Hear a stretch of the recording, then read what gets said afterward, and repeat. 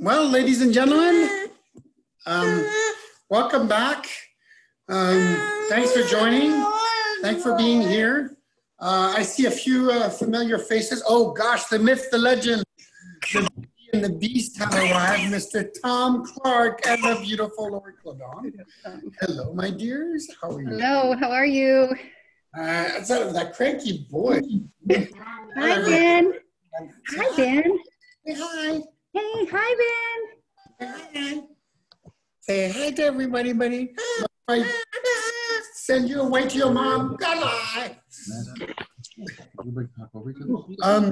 So thanks for coming. Thanks for being here. Thanks for joining. Thanks for supporting. Thanks for helping everything from from the wine industry to people in these difficult times. And actually, I wanted to share a couple of thoughts that I had, because I had multiple emails today actually showing interest of people to start to go back into the economy, to go back to a normal life, to go back to a non-COVID-19 habits and ways. And I thought it was an interesting idea, not so much that it should be done, because I'm not sure, and it's not to me to decide if it is already the time or not. Yet there's professional Fauci being one of them, and I really actually like the way he kind of discussed all this through that, and always manages fairly well both sides of the equation. That's kind of interesting. But a lot of people in the wine industry have texted me or emailed me today saying, hey, I think it's time for us to to go back to work. Could we schedule a session or a meeting? And I actually told them that I would keep on not doing it, and they could actually send me samples at home, and I could do a blending session, a virtual blending session in that particular way, instead of exposing me and others to that. So I don't know what you guys think. I don't know if you guys think it's a good idea or bad, but that was my kind of instinct, was more today saying, it is important to stay. We're not so far into the second phase of this yet, and I think it's a little bit better to stay home and to keep on protecting our elders and society in general. So that was kind of the doubt that I had, a little bit here in California, especially seeing these curves. But on the other side, yesterday I tried to go on a walk with Chelsea, the baby, and stuff like that, and there was both rangers and sheriff preventing people from actually, attending and going and parking, along the parks, and only parks that are in your neighborhood that you can access, completely, without taking your car and taking, vehicles and stuff like that are allowed, which was kind of interesting for me as well. But that was, what about you? What do you guys think? I mean, unmute yourself and feel free to talk and express what you think. Well, I agree. I completely agree. We just heard about a new person near here that has it. So it's So anyway, So I'm gonna throw a little bit before we talk about wine, a little bit different perception, or a different idea that I had as well. Lauren, Tom, I agree with this. I agree with you completely, and that's my strategy and my thought. But when we are going to go and progressively put back economy and probably age groups that are less sensitive back into the world, we're going to have to expose people to build up the proportion of population that is actually immune anyway. So it's going to have to happen, because obviously the vaccine is not there yet. So that's going to be an interesting thing, because people are going to have to, and a portion of the population are going to have to contract the virus in order to become a society that is more immune, right? It's true. I've told my kids I'm going to go expose myself and get it, because our hospitals aren't crowded here yet. So I thought it was a good time to catch it while there were plenty of people to give me attention. And I'm just kidding. Well, it's true too, right? I mean, I think honestly, it's a kind of an interesting way of seeing things, and you know, you guys know that I'm European of origin, and I've been quite in touch with the other part of the world, from my parents in Switzerland, sister in Barcelona, cousins in Italy, and stuff like that. And we're seeing more and more society starting to reopen aspects of their country. I mean, Denmark has done it, the Czech Republic has done it, Austria has done it, and so they're already obviously to that second phase, and putting all this into the equation. So again, it's not my job. You know, I just make wine for a living. It's a much easier solution. Jean, yes. Scott and Tammy Wingate here. We're so excited to see you and Clark-Claudon there. This is awesome. We're really appreciative that you're doing this. Jean, we know you from Alpha Omega days. Yes. And we met Lori and Tom a few years back and have been really enjoying their wines. In fact, we were introduced to Clark-Claudon wines by a sommelier. We said we liked Alpha Omega wines, and he knew that you were helping them with their wines and introduced us to them a few years ago at a restaurant. So it was a fun time, and we're really looking forward to hearing what you have. Oh, thanks. Well, thanks. It's a fun time for me as well, honestly, because I really enjoy these people, you know, and as I said, the first time I tasted these wines on this platform, you know, Tom and Lori have become friends and really people that not only I trust, but also people that I really enjoy living with and having them in my life. And it's something that is fairly important. Excuse my French, but I think in the winemaking world, in my career now, I have a no asshole policy. So I can promise you that Tom and Lori are away from that. There are people that I actually love, that I care about, that I enjoy their presence, even the grouchy and you know, for gentleman farmer, as he's called sometimes, Tom, you know, he's a really smart, witty guy, and I really like that sense of humor. My sense of humor is always, I always joke with people I love the most, and I always joke with Tom and Lori quite a bit, because I just really love what they have tried to accomplish. So these guys came in '74 to Napa, you know, from some nonprofit charitable work that they've done elsewhere. And then I think in '79, they started their vineyard management company. In 1989, if I'm not mistaken, they purchased that amazing 117 acres. 18 of them are planted. It's roughly on the eastern side of Howell Mountain, on the valley side of Howell Mountain, and really, it's a little place of heaven, a place that reminds me quite a bit of certain aspects of amazing terraces that you can see in where I come from in Switzerland. Except our terraces are actually walled, right? Are built. These terraces are built, but just with dirt. It's so steep in Switzerland that you actually have to wall them for many different reasons. But theirs are not. And all the diversity of exposure and terrain is absolutely amazing. But what really strikes me in them is the feeling of time. They really put a lot of effort, energy, and resources into the fact that it is not for their generation, it is already for their children and grandchildren generation. And I really enjoy seeing that, because I think it's a huge part of the wine industry and the wine regions. In France, we went through a really, really difficult time, to be honest, with that, because the inheritance taxes were so high. A lot of family, you know, had to sell their properties, their brands, their chateaus, their whatever they had, because they didn't have money for the next generation to pay all these taxes.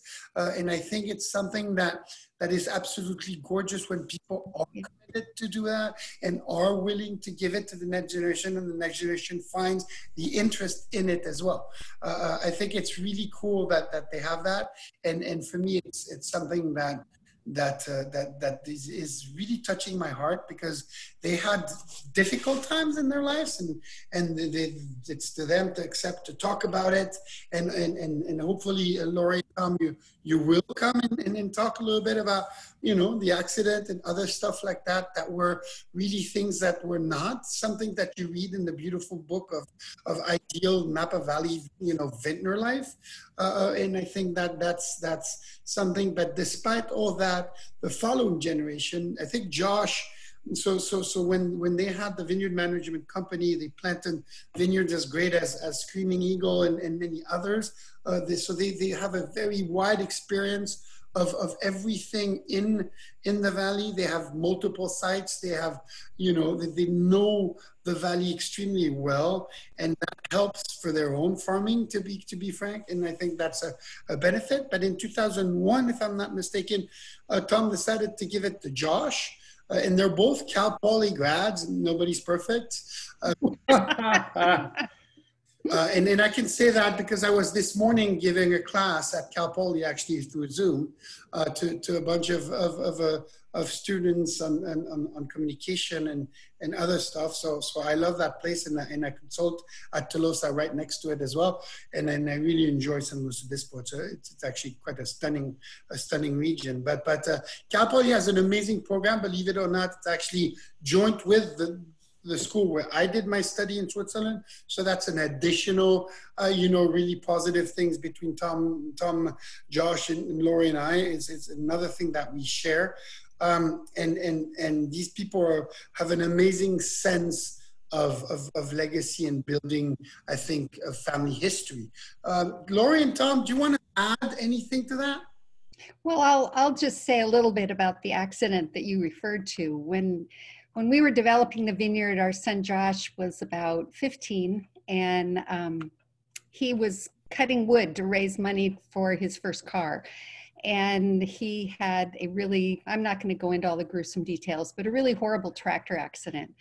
And he wasn't expected to survive, but he did, and he's fine. And you would never know that it happened except for the scar down his belly. But it was one of those things that really makes you, again, reminds you, kind of like these times with the coronavirus, it reminds you of what matters, you know, the things that really matter in life. And I don't know, I mean, if he hadn't survived, you wouldn't be talking to us, because I would have insisted that we sell the property immediately. But anyway, that didn't happen.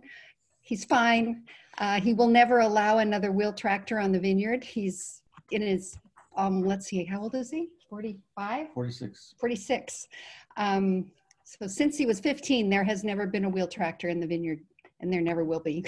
So on the terraces. On the terraces, yeah, they're steep terraces, and it was a rainy day, and the tractor slipped in the mud, and just one of those awful things. It bounced on top of him on its way to the pond, and luckily he wasn't still on it.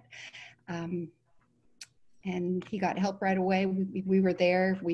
Anyway, I say I'm not going to go into the details, and then I start to do it. But anyway, yeah, you know, Lori, I think one of the details that you didn't share, but also is all the stories after, and how you made everybody that was helping Josh after the accident aware of who you guys were, who he was, what was his name, and really bringing a lot of humanity into all the people. And it always took me, when you taught me that, because I kind of lived a fairly similar issue with my cousin last year. Unfortunately, that did not have the same outcome, because she passed away. But it was exactly that, is making sure that it is not a number like the one we see today with this horrible plague. And somebody said, actually, you know, physicians from the Boston area is saying, yeah, stay home. You know, it protect the elders and yourself. Yeah. Way too dangerous. And I will follow the orders, because I am just a winemaker. I don't save lives. And thank you to all of you that do, because without you and all the people that are putting themselves on the line, I don't know where we'd be today. So thank you, most importantly, to all of you. The other thing that Tom and Lori have, I think, is their wonderful legacy sense, but in the side of nature as well. They always do everything on the property for the long term. Tom, when he gave the company, the vineyard management company to his son, got really bored, you know, and he was really driving Lori crazy. And so they came to me for marriage counsel. And so be nice.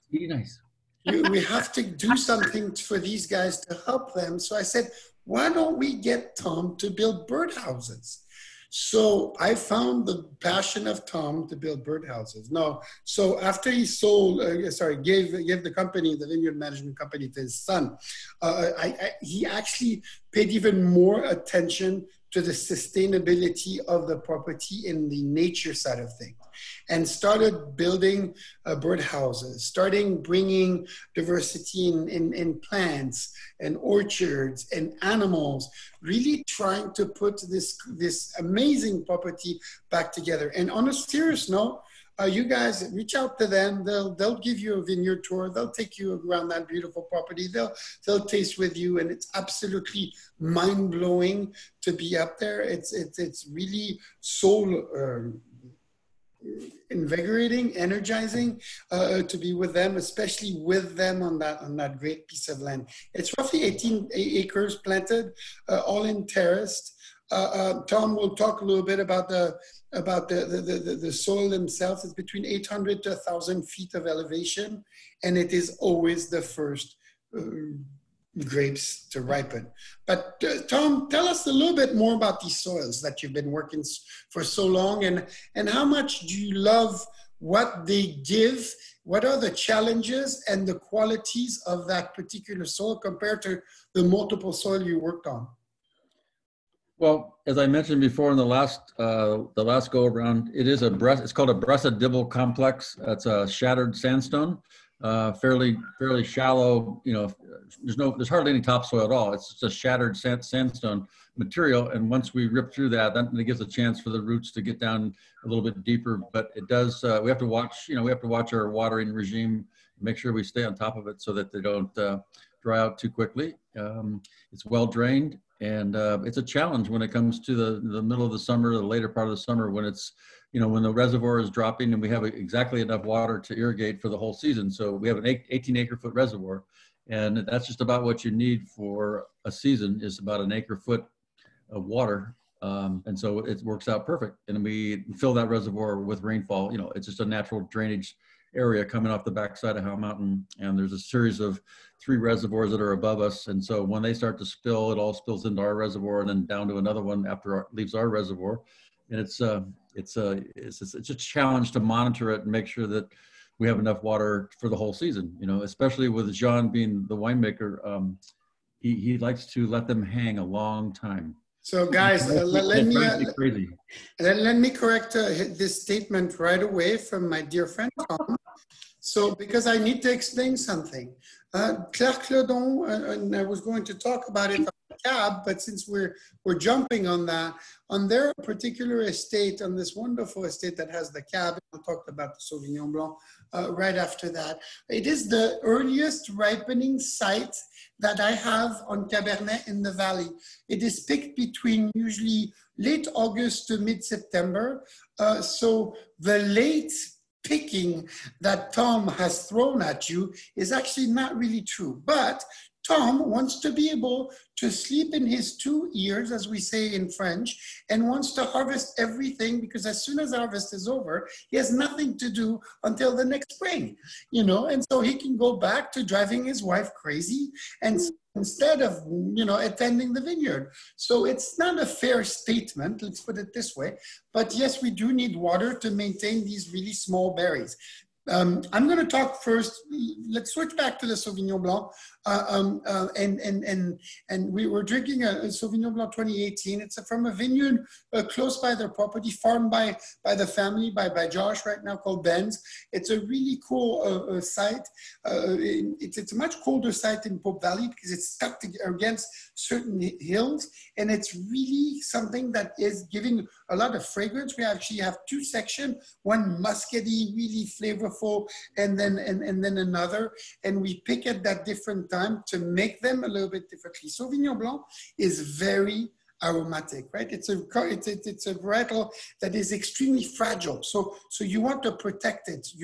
We direct press this because we want to maintain that acidity. We usually keep it away from oxygen because as soon as you have oxygen with Sauvignon Blanc, too much oxygen, you actually oxidize these aromas, these thiols and these esters that you're looking to protect. And so we kind of keep it always under inert gas, argon, nitrogen, and stuff like that to really protect the wine from being hurt because we want that exotic fruits, these cassis buds, type of aromas. And we always want, of course, with Sauvignon Blanc as well, we want these really sharp type of acidity that makes it such a pleasant wine to taste and to drink. And it is called wild iris. Lori, tell us why. Well, on the property, as John has said, most of the property is just wild. And in the spring, at the same time that we release the wild iris, we have wild irises that pop up in the woods that surround the vineyard and in the little tributaries. And so Tom wanted to name it Wild Iris, and Iris would be a blonde woman running through the vineyard naked. And I decided to call it Wild Iris the flower. Mine would have been a lot more fun and probably would have sold out right away. It probably wouldn't, but. There's actually everywhere along these roads, if I'm not mistaken, in English, a flower called a naked lady, right? Yes. Yeah. Yeah. Yeah, they're beautiful, beautiful flowers that I really enjoy along the roads of Napa as well. And so we actually thought about actually doing the wild iris with the blonde hair running through the vineyard, but the government doesn't allow you to have naked people on their labels. But a friend of ours had a label with a naked Marilyn Monroe, and so what they did is they put a sticker on it of a dress. And once you got it home, you could peel that off. And there she was laying on, what was that famous picture? Was it an animal rug or something? Anyway, but they'd already done it, so we couldn't do it. So that's a pretty cool marketing, marketing idea, actually. I really like seeing creativity. One of the things that is very creative with Clark-Claudon for me, and that always has been, is how simple and how elegant their label and their bottle shape is. It's something that is really is so different than many, and I really enjoy that design quite a bit. I have a question for you, I think, Tom. Instead of me answering all the time, will the roots ever grow deep enough to not require that you water? Only in the deeper soiled areas that are down below, as the mountain slopes down towards the bottom where the reservoir is. That in that particular area, you know where I'm talking about, John. It does get a little more shade, and the soils are deeper there, and that does not need to be watered as much. And so I do have valves on those particular rows that I turn off the water on those and do not water those later in the season. But those are about the only areas that reach down deeper. With no rain, guys, let's say from, I don't know, May 1st or April 15, depending on the year, from April 15 to roughly, let's say at least October 15, October 21st, something like that, usually in most years. When you have very steep terrain with draining soils, not a high content of clay, the plant has a really difficult time retaining that water. So it would be possible to actually do a dry farm. You would have to train the plant progressively at the very beginning, but your yields would be dramatically low. I mean, right now at Clark-Claudon, we're at 1.5 ton to 2 ton to the acre max. If you were to do something like that, you'd probably be at 0.5 ton to 3/4 of a ton to the acre. the business side of things would be also really, really difficult. So, when it's sloped like that, water evacuation is a big factor, and it's really difficult to do dry farm on these particular terrains. Yeah. One of the things that we learned from Frédéric and Jean, Frédéric is a winemaker that Jean works with and used to work with Jean with our fruit also. But one of the things they taught us that I find amazing is if you look at a terrace vineyard like ours, where we did contour planting, so it contours the hillside. And the end row, because of that, or the end vine, gets more water than the vines in the middle of that row. And the end vines actually ripen later than the vines in the middle. And so of course this is horrible for the poor people who pick this vineyard, because we end up saying, well, no, just pick the middle of the vine. We'll pick the ends of the vine later. But when you're a small boutique artisan winery like we are, and like John is creating for us, you can be that particular, and so we're that particular. Yeah, it's very meticulous, right? It's just because, they get so much more water because there's not another plant on the other side, right? So right. And these end vines are always a little bit more vigorous, a little bit more right. Fruit carrying, and it usually delays the ripening quite a bit. And so it's kind of good to push back, the date of picking. It drives Tom even crazier, which is awesome. It's something we all want. And so I'm used to it. I am completely used to it now. It's just like normal farming to me. We flag certain rows and certain vines, and we don't touch them until the very end. When I call you for the 5th time, I say, okay, can we pick them now? And you go, okay. Très bien. So to finish off on the wild iris, one of the things that we do is mainly stainless steel with a little bit of wood, especially acacia wood, to give a little bit of that honey-like. But also we do a lot of lees work, right? It's not because you have that freshness that you can't have roundness on the palate. So we use the lees to sometimes coat, but because when you start making wine in a brand, you have to taste back to see what was done before to make sure you don't dramatically change the DNA of a brand. I have to say that Clark-Claudon is one of the Sauvignon Blanc that I make that is usually a little bit more on the acid-driven side, not so round, because that's the style that they want. And it's also what dictates in the vineyard, because that part, that section of the vineyard with this clone that is so much more expressive, we want to protect that, and we don't want to tame these notes with more lees work. So we tend to protect a little bit these aromas without using so much lees work on these. So I think that's something definitely something to mention on these wines. Can you explain why the Eternity is so smooth while the Estate Cabernet is much more tannic? Mm-hmm. Is this simply based on less skin contact on the Eternity versus the Estate? Or does the Eternity fruit come from a different area in the vineyard which has thinner skins? Obviously, that is somebody that knows wine fairly well, so it's a great question. Thank you for asking. I thought you were asking me. I'm glad that's not the case. No, that one is straight for me. No, so there's two things.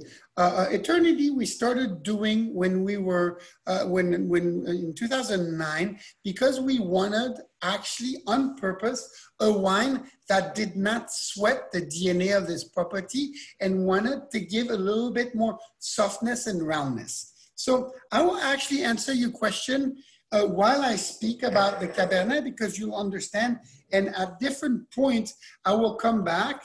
And today we're drinking the Estate Cabernet 2016, and it's actually a segue, and you should go on payroll with me, because it's exactly that I wanted to talk about. The greatest thing I enjoy the most of all of the wines that we make at Clark-Claudon is actually the DNA, absolutely undoubtable, of the Estate Cab. And why? Because of the site, because of that soil, because of that drainage, because of the sun, the smallest berries that you will ever see. right? I said in the past, berries are between 0.8 grams to 1.4 on Cabernet Sauvignon per berry. At their vineyard, and that drives, you know, Tom especially crazy yield-wise, because these tiny berries don't weigh as much, obviously, but it makes that it's really concentrated, powerful wines. Why? Everything you look for is in the skin. So if you think about it, if you have a small berry, you have more skin for less juice. Therefore, you're going to have more tannins, more aromas, and more power, right?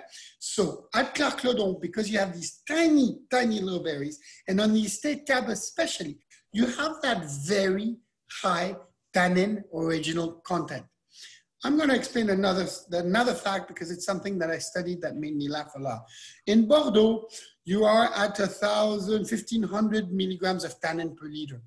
After 3 days of Cabernet Sauvignon of Clark-Claudon, you're at 3,000 milligrams. So twice the amount.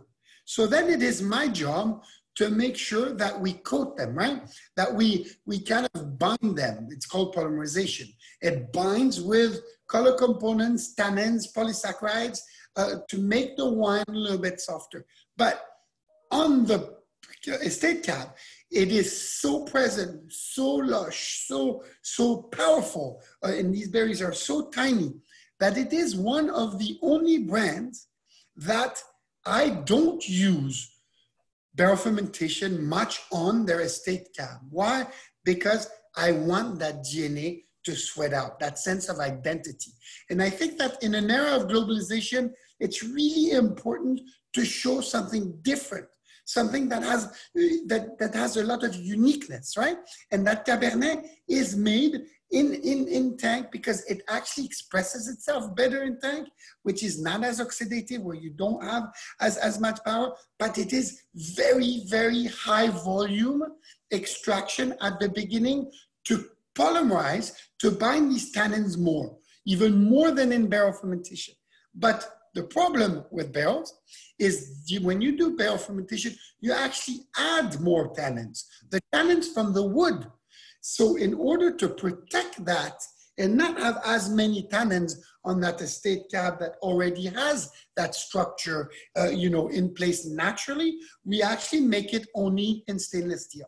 So to come back to the question of the eternity is made in with barrel fermentation, has a little bit of Petit Verdot, and is picked not only from the vineyard at their house, which is a different vineyard, it's partly true, so you see that you are partly correct, but also from, of course, the estate, but usually the riper, the rounder, the more bigger, lusher berries that we have on the property, because we wanted the eternity to have a distinct different profile, not to be almost like, no, to maximize these type of differences to make sure that you, ultimately, the drinker, the buyer, the collector, the family, enjoys these very different aspects, these very different profiles. And when you taste their estate cab, it is year after year after year after year on the market, tasted by sommeliers, consumers, other winemakers, press, etc., etc. Always, it is everybody says it's a very distinct wine. And I think that's honestly a gift. It's a blessing when you think about it, because there's nothing like it. And it is, for me, a really almost Bordeaux-like expression of Napa. And why am I saying this? Because Jean, you're stupid. Yeah, I am, but that's a different story. And I know, Tom, you're going to jump on that. I have 2 brain cells, we agree. But I only have 2 brain cells, that's fine. But think about it. In Bordeaux, the expression of tannins on young wines are always there. It's part of the equation. You don't have the ripeness that you have in Napa. But at Clark-Claudon, on their estate cab, you have that lushness, you have that ripeness, but because of that particular soil and these particular draining soil slopes and terraces, you have that power and concentration of tannin. Guys, Clark-Claudon gave me the only, and they don't even know because I didn't tell them, and you should see their face when I do, it's the only injury that I had in my entire life making wine. And what did happen? I was chewing on a berry before harvest, and the berry was so small that all that was inside was really the seeds, right? And a tiny bit of pulp. And the seed actually punctured my palate, and I started bleeding everywhere, because of that. So that's the actually only time I got really hurt, is because Clark-Claudon's grapes are so different, so concentrated, so small, that you really have to manage them in a different way. And it's kind of a cool story, because it really represents, really well, I think, what that wine is about. And then, of course, after, because it's so much tannin, so much power in these wines, we extract really early in the process of winemaking, before there's too much alcohol. Because when you have alcohol, you dissolve tannins more. So we try to extract a lot up front and then very little at the end. And we often drain fairly fast on the estate cab, not to have too much, not for the tannins not to be overwhelmingly, whatever it is, big and powerful and huge. So we manage the extraction very differently than anything else. And I think that's one of the reasons why it makes these kind of extremely unique profile. I had the pleasure, and talked to Laurie and Tom about that. I had the pleasure of doing a vertical of every single vintage of Clark-Claudon over the years that I've been working with. These wines are such ageability worthy. It is absolutely amazing. You guys know, I'm an aging freak. I love older wines. I really drink a lot of old wines. That's what I think is and to be able to taste wines that I had nothing to do, guys, and nothing to do with. And back in the beginning of Clark-Claudon and through this 90s era and stuff like that, where you get these wines that are completely full, still holding together. It's something that is really, really unique, and really something that I enjoy. So Laurie and Tom, thank you very much. Somebody said that they only have one brain cell. Jonathan, that's not true. Because of your remark and question, I can tell you have more than one, because at least sometimes they connect and they create a sparkle, which is always an interesting thing for me. Would you compare the estate wine to a Priorat wine because of the small berries, etc.? Wow, I'm having smart people tonight. It's probably because it's not my platform. It's probably Clark-Claudon that brings all these IQ in. Great question, Jeff. Yes, on different varietals, you're right. And I was actually thinking about making a similarity and an analogy between Priorat and Napa with Clark-Claudon, because in Priorat, you have no topsoil. So you have only these slates, these extremely rocky soils that makes that the plants are extremely fragile, not vigorous at all, and produce, if they produce a half a ton per acre, you're happy. So yes, there are similarities in that. You're absolutely right. But for the fact that Priorat has a little bit of Cabernet, but mainly it's of course Carignan and Grenache, and these are usually a little bit bigger berries. On the Cabernets of Priorat, yes, you do, but in a lot of places, when you see Priorat slope, it's not even mechanical. You have to do it by hand in a lot of different places in Priorat, and it's kind of a similar thing. To the point, guys, and I can tell you a little story that I learned, because that's why I love so much what I do. I was walking, the vineyards in Priorat, and it's steep, it's tiring, and they actually, the slope is so big that they sometimes have to put stones or sticks so the vine doesn't fall and starts growing underground and ultimately dies. So in order to push the vine in these slopes that are so steep, they have to, dig around and put kind of a fortification to make sure that the vine keeps on growing outward, because it's so bloody steep that the vine wants to go, you know, along the ground, the floor, the soil. And so, yeah, there's a lot of similarities in that. Jeff Hampson, could you imagine if they decided to make an Amarone style wine using the estate grapes?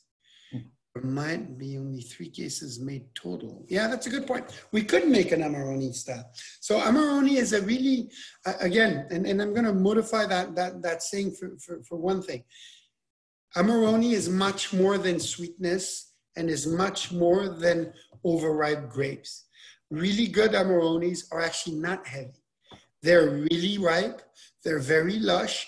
But that acidity balance brings you to the wine to finish the bottle. So it is true. It'd be kind of fun to do an Amarone, and I'm pretty sure that my dear friend Tom would probably kill me if I were to tell him that we're going to wait for a portion of the vineyard to be even more ripe than it is before. So if that's the case and you guys want that Amarone wine, I will say goodbye, because I'll die before the end of the next harvest. But we can try for sure. I'm sure that knowing Tom and Lori, they'd be like, okay, yeah, let's try. It's a good idea. So we can do it. I'm all in. But we do trust you. That is the problem. Yeah, it is a problem, actually. It is a problem. You should never trust me. I'm Swiss after all. Come on. Isn't oak needed for aging, or did I misunderstand you about the use of oak? You did misunderstand. I don't do barrel fermentation, meaning I don't ferment in a 60-gallon barrel like I do with Eternity, and I do with a lot of Napa Cab, because it really integrates, but I age in it. Big difference, and you're correct. So the impact of the wood is there during the aging. That is a really smart comment. Again, you guys are so much smarter than me. But you mitigate 2 things. First, you mitigate the use of new oak versus old oak. And that dramatically changes your impact of the tannins of the wood.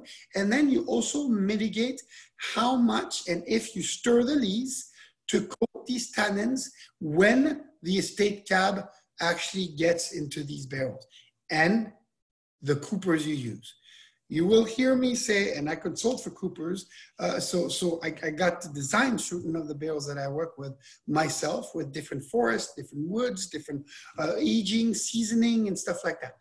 But certain barrels give you more mouthfeel because the toasting level eliminates certain of these wood tannins, right? So on a thing like the estate cab of Clark-Claudon, you pick usually barrel sources that are a little bit more mouthfeel driven and not as tannic driven, right? And usually instead of a medium toast, you take a medium plus, so you get rid of some of these the big tannins of the wine. There's more question. I noticed that the Eternity has a lower percentage of Petit Verdot now than in the earlier vintage. What is the reason for that? Well, so if I actually told you how much Tom sometimes sleeps on the step of my house, on my doorstep, to wait for me to wake up to tell me to pick that Petit Verdot, I'll tell you why. Because Petit Verdot is a great addition, but Petit Verdot has a great impact at a very low percentage. And we already have so much structure in these wines, so much power, that we don't need the power of Petit Verdot to these level most years. I won't say always, because it's never a recipe, but I think most years it's better to be able to express the true identity, and they have Petit Verdot, really good Petit Verdot on the property, but sometimes I like a little bit less because we already extract that density and that power in these wines. Where are the wild iris grapes from? From Ben's vineyard, about, what would you say, guys, 2 miles, 3 miles away from your property? But it's on the valley floor of Pope Valley. So it's quite a bit different from where the Cabernet is grown on the estate vineyard. It's a wonderful little vineyard. In fact, it's kind of funny. First we said we're never going to make wine, we're just going to grow grapes. And then we said, well, we're never going to make a white wine, we're just going to make red wine. And this never goes on, but I'll stop at the white wine part.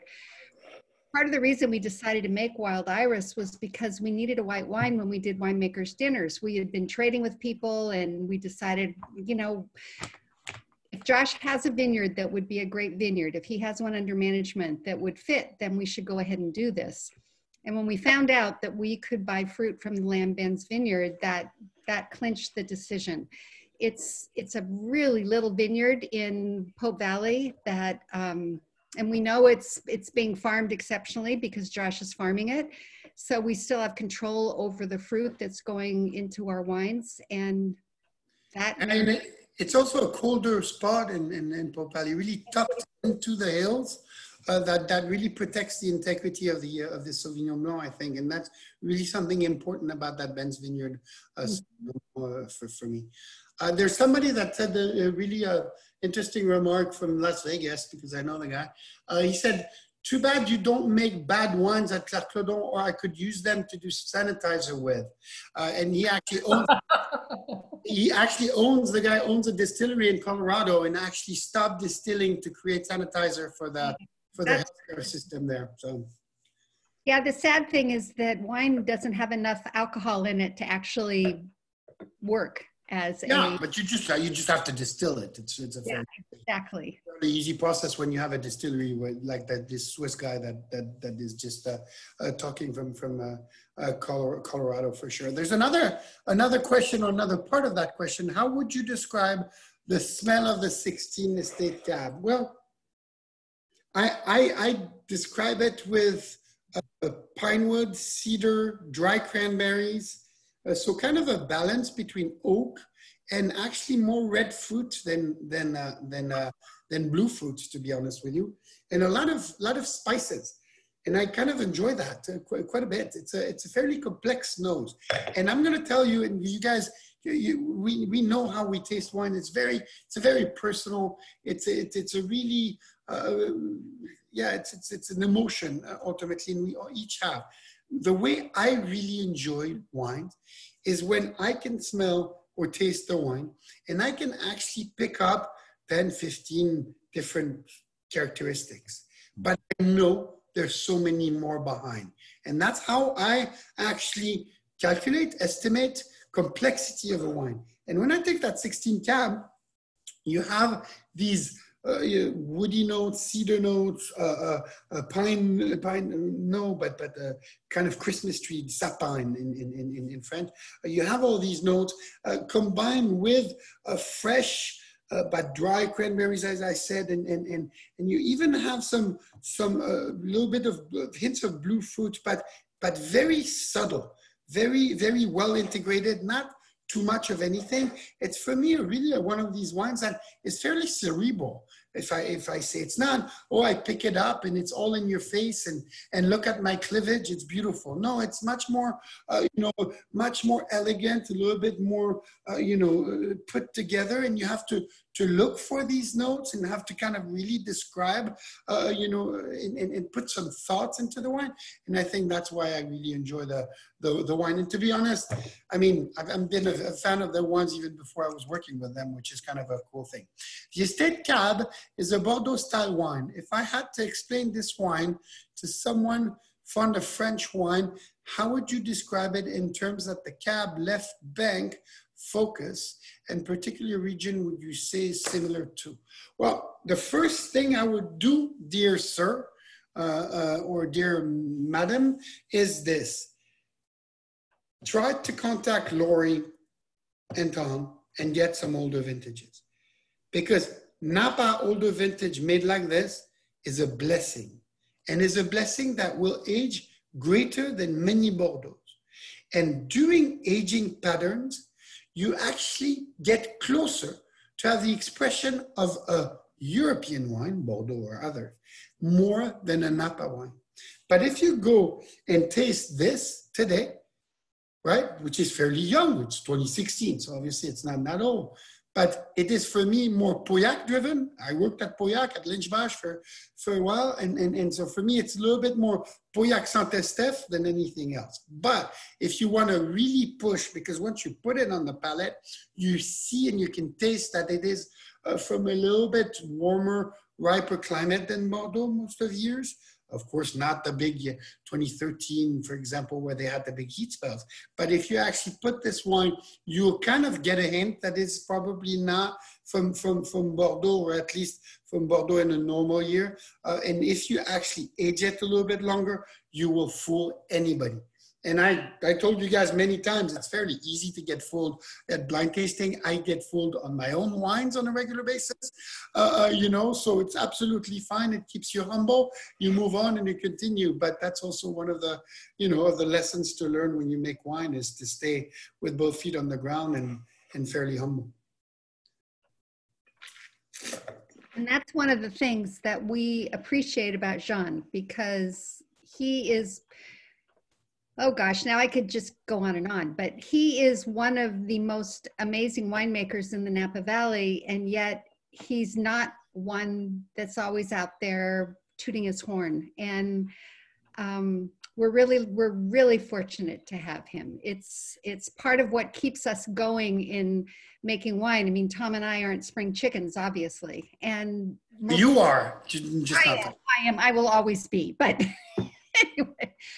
You know, most people our age, you know, having come here in 1974, there's so many people that we have known in the wine industry who have gone. Either they've passed away or they have decided to sell and get out of the industry. But, you know, we often say this isn't just a lifestyle, it's our life. And that's something that Jean appreciates, and he experiences it the same way. So to be able to share that with your winemaker is something pretty special, and it's what feeds his passion. And I think you can all see his passion. It's pretty evident. Well, thanks. It goes straight to my heart. Thanks. Yeah, Laurie, I just don't think I'm better than anybody else. And I think that's kind of the philosophy of life that I have. And I just constantly try to improve in tasting, you know, putting that 2016 cab on the mouth. Again, you have that lushness. So we did kind of coat these tannins to make it fairly integrated. And it's a nice bottle of wine. Honestly, it's a nice bottle of wine. It's well balanced. It has that power. It has a little bit of silkiness, a little bit of sexiness on the palate without being vulgar. And for me, it's kind of fun. How would you compare the 2017 and 18 Wild Iris vintage? To me, they're very different. They are, and let me tell you one thing. And let me tell you a very simple statistics that will make you understand why they're different. In 2017, over Labor Day weekend, we had 10 days in a row over 100 Fahrenheit. So that alone dramatically changed the profile of these wines. 18, on the other side, had a very consistent growing season with no big heat spell, right? So you had to manage that. So usually 17s that went through that are a little bit warmer. Usually that Sauvignon Blanc is picked by that time and doesn't get that, but 17, we had fairly high temperatures overall. The other thing also is you adapt. And I think it is always a question as a winemaker, and especially if you work with people that have the legacy and history of Tom and Lauren, it's always a question, do you make that personality? Do you continue making these wines in that style? Or do you change sometimes the style to maximize the potential of the vintage? And I am of saying, I don't have the power and for sure not the intelligence of changing what nature gives me through soil and climate. So I just have to grab what it gives and maximize its potential. And so I think it's really important to be able to do that constantly and maximizing that potential. So that's how, you know, for me, these two wines are extremely different. Is they were in very different season, made a little bit differently because of that. And that changed the profile to maximize the potential of that particular year. Yeah, what I always say is that winemaking is a dance with Mother Nature, and you need to dance, and every season's different. Every season is a different tune that you're dancing to. So if you figure out that dance rather than try to manipulate it, you can make great wine.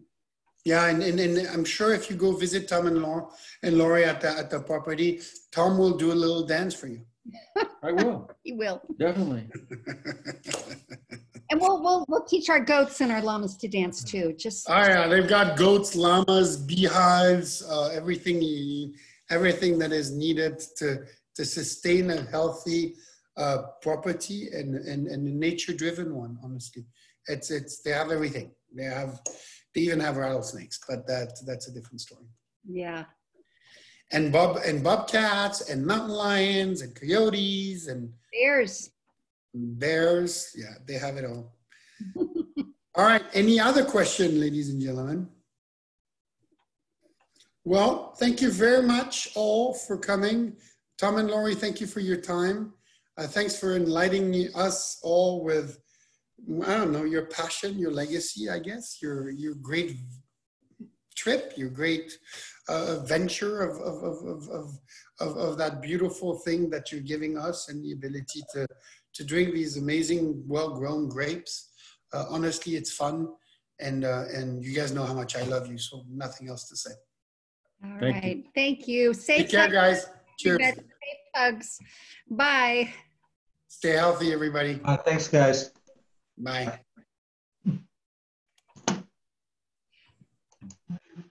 Yeah, all blue lights on, you're on. As soon as I close it, you'll see when I leave the meeting.